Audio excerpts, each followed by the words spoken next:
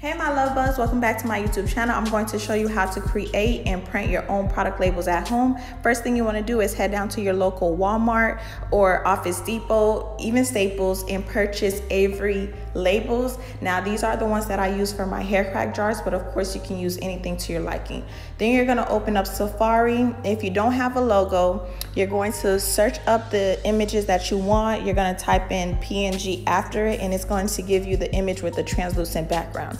Then you're gonna go ahead and open up Canva. Canva is 100% free on Google Play as well as the App Store. You're gonna click on logo. Then you're gonna select the font that you wanna use for your labels. Now Canva is an app that I use for literally everything when it comes to my logos, my labels, my flyers, my e-flyers, my images that I want printed out for pictures, whatever it is. Listen, this is my go-to app.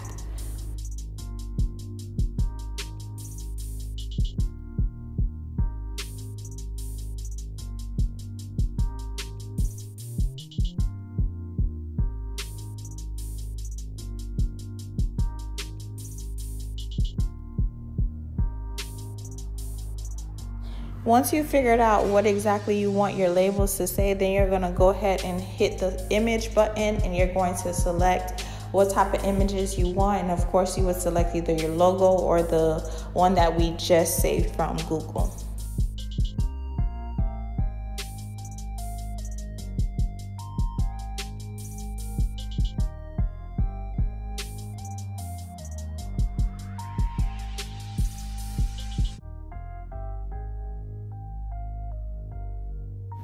Once satisfied with your labels, you're then going to save as PNG, transparent background, save image, and this is going to save directly to your camera roll. Then you're going to reopen Safari, go to avery.com, drop down menu, find a template. Once that browser opens, you're going to go ahead and enter your product number. Mine is 22822.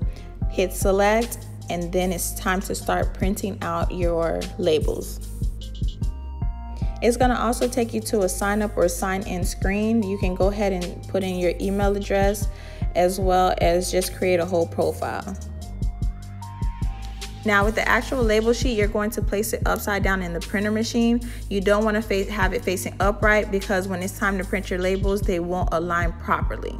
So make sure it's upside down. You're going to go back to avery.com and select the template and start designing. Select image and upload either your logo or the design that you want printed on the label.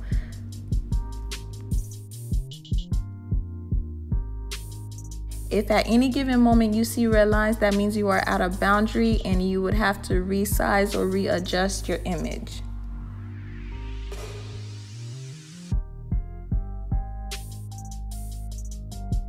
Once satisfied, then you're going to go ahead and select project, and it's going to give you a preview of how your labels will be printed out on the sheet.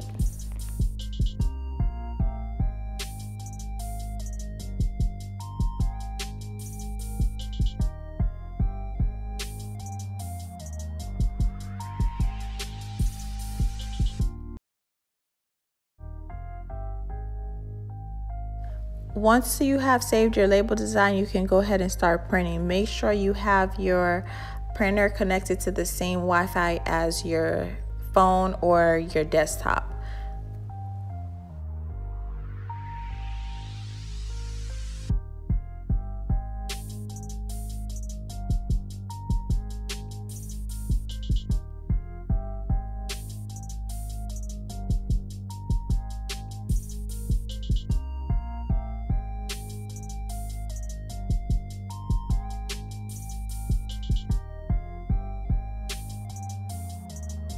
Just like that, you've learned how to create and print your own product labels at home.